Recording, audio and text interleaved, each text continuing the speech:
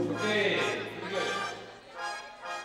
The whole concept of doing the dedication of Solomon's temple was Ron Kenoly's. When Don Moen had asked me, have you got any ideas for your next recording? And I shared, I want to do an album of dedication.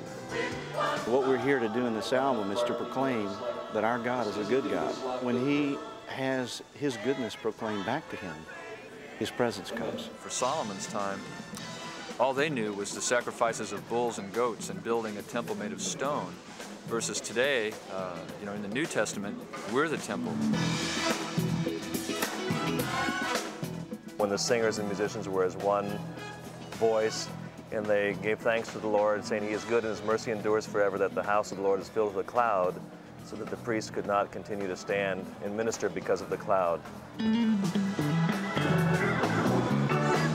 To be able to reproduce or recreate this for the purpose of reaching millions of people in the world today, it's a privilege beyond description.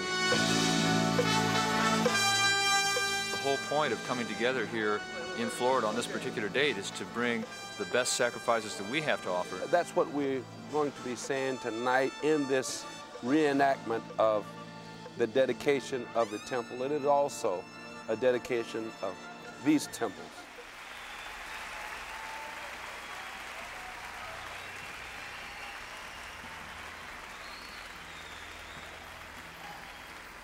Tonight's service will be a reenactment, a partial reenactment of the dedication of that temple that Solomon built. And of course we know that the temple represents a place where the presence of God could rest, and of course the ark represented the presence of God. 1 Peter 2:5 says that we are all living stones fitted together in the house of the Lord. We are the temple of God tonight.